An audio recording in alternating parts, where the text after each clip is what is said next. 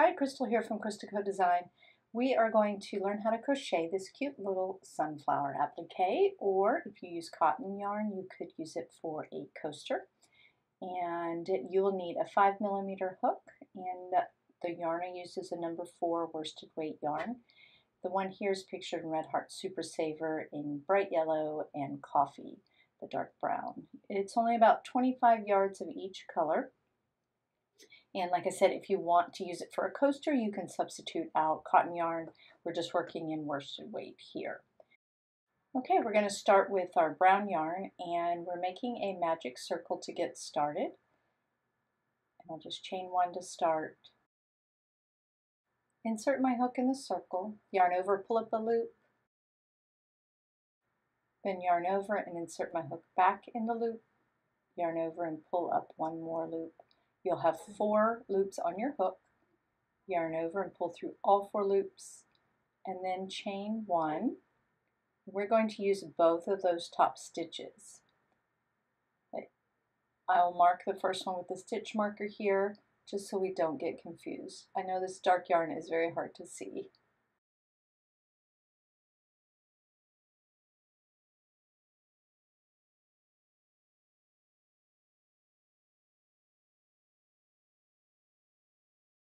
Okay, now we'll repeat that again.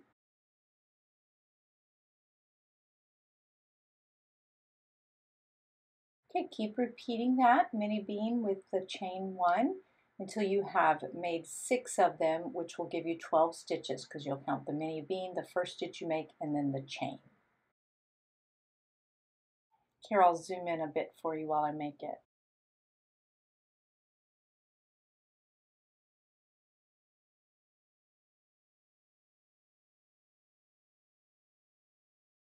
For this last one, I'll slow it down.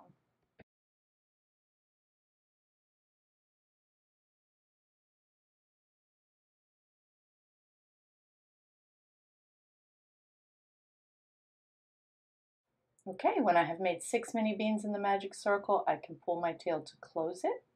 And then it's time to join my round, and the stitch marker shows me where to join it.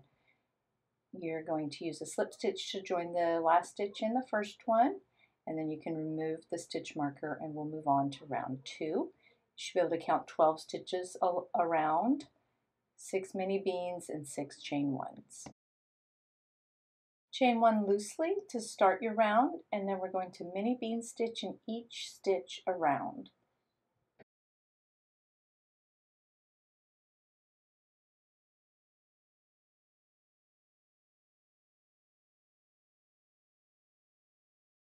Place your stitch marker in the first stitch.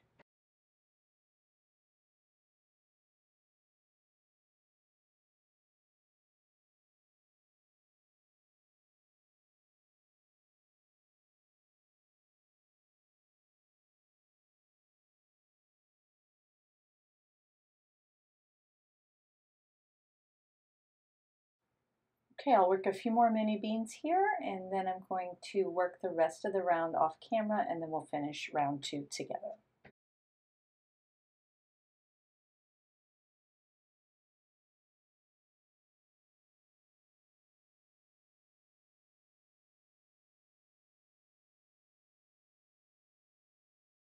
Okay, I'm on my last mini bean stitch here before I join.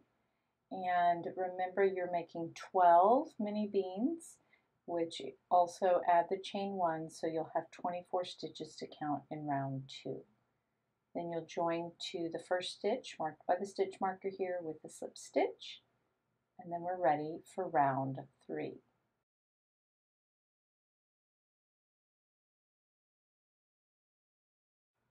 Okay, for round 3, we're going to start with our chain 1 loosely, and then we'll mini bean in the same spot where we are, the same stitch, and the next stitch. Then we're going to skip 1.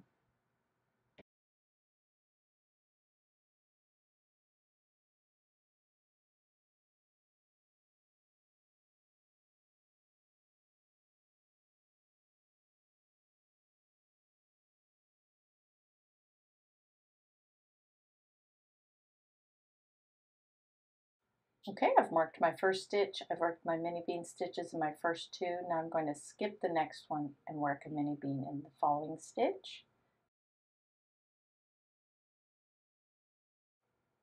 Then we'll work another mini bean in the next stitch. Then skip the next stitch. Keep repeating that around. Work a mini bean in one stitch, work a mini bean in the next stitch, and then skip one.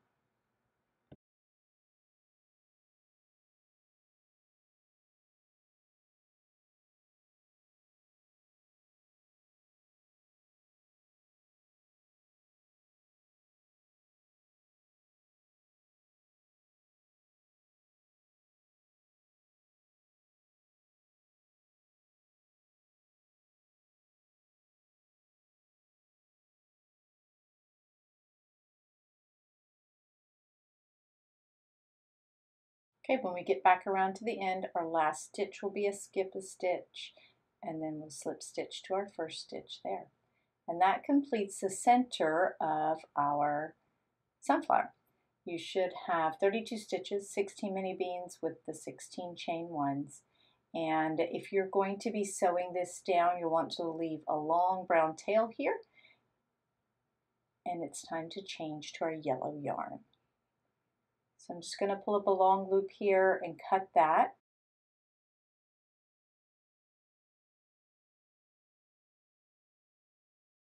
Okay, so I'll put my yellow yarn on my hook with the slip knot, and then I'm going to join two my brown center rounds with slip stitch and just get started on our petals for a sunflower. So we'll start in the first stitch here that we have of the round, and we're going to start with chains, so we can just slip stitch this on here and trap that brown tail. Pull it tight so we don't let that round get loose. And we're going to start with the chain 4. We're going to work back into the same stitch down there with a treble stitch. To treble crochet, I'm going to yarn over 2 times, insert my hook back into the stitch, yarn over, pull up a loop, yarn over, pull through 2, yarn over, pull through 2, yarn over, pull through 2. That's one treble crochet. Now we're going to chain 4, and then we'll slip stitch this back into the same stitch. So we've worked into the same spot 3 times. And this forms one petal for our sunflower. Now we're going to repeat that in the next stitch. We're going to slip stitch over there. So make a slip stitch into the stitch next to this one. Then we'll start with our chain 4 again, and then our treble crochet back into the same stitch,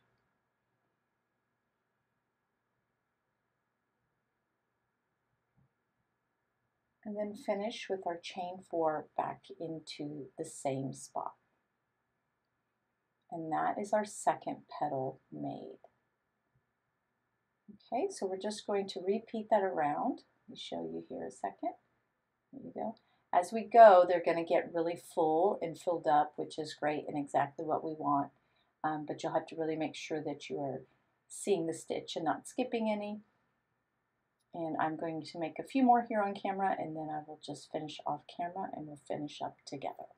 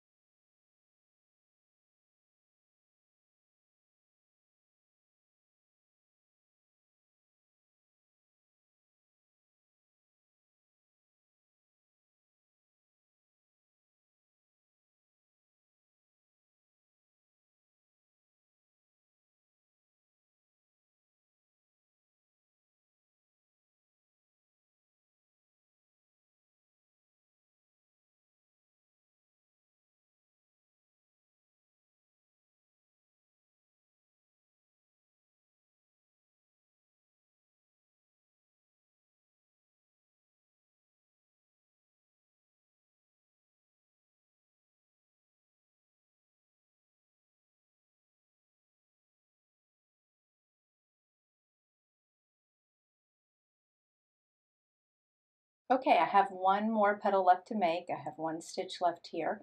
So I am going to slip stitch over to that and make one more petal, and then we will join and finish up here.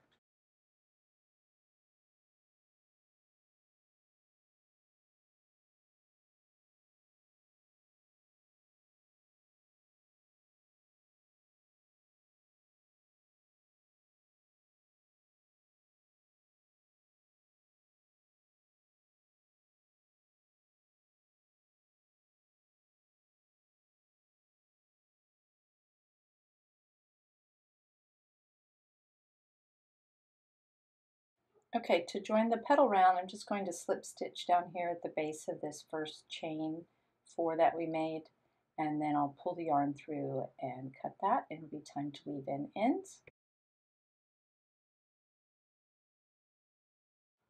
Okay, so you can see it's pretty wavy, which is what we want because we want these petals to look really full, and it almost looks like 2 rounds of petals. So if you arrange them a little, you can see every other one up, down, how full and realistic the sunflower can look. Okay, our finished size is about 4.5 inches across, including the petals. Okay, you can see the size is really nice for a glass if you want to use it for a coaster. I recommend using cotton yarn or cotton blend if you want to do the coaster. Or you can sew it on to another piece of crochet or even fabric. If you're using fabric, you'd want to use a sewing needle and thread. But crochet on crochet, you can use that long brown tail and a yarn needle to sew it on. I have this little shawlette here, and I'm going to show you how to sew it on so that you can applique it onto another piece. And I am going to do it in a way that you won't see the stitches through the back.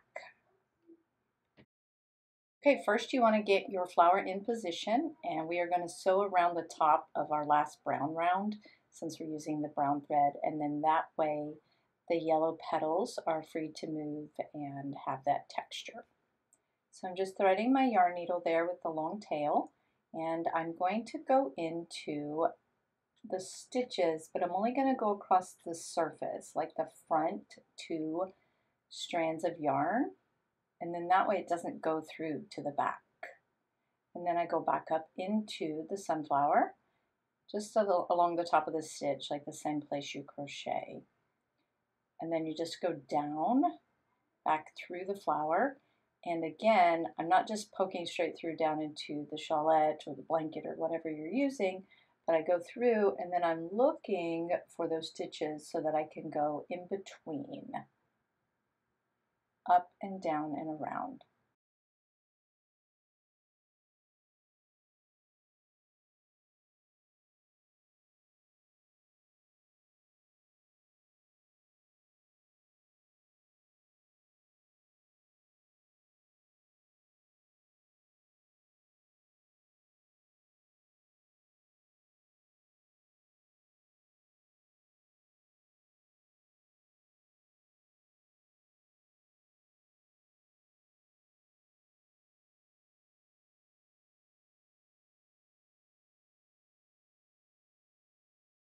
Okay, once your applique is secure, you can weave in your ends.